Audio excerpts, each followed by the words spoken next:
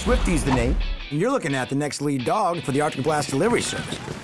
Everyone who is giving their voice for this film has been nominated for an Academy Award, except me. How the heck did this happen? I have no idea, but thank you very much. Good morning! I'm here to destroy your town! Whoa. That was really fun and challenging just to hone in on the lines and the delivery of the lines. So I was moving around and acting out. I mean, I think probably any actor would be.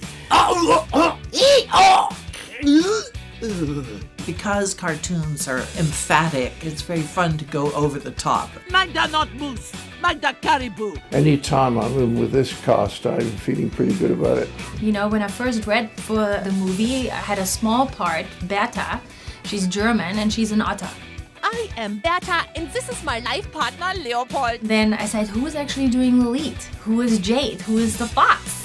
And they're like, well, we're still casting. We don't know. And then I said, please, can I also try for that part? I'll be better once I get us out of here. The movie is about saving the Arctic, which also in real life, you know, it's melting away. It's something I feel rather passionate about.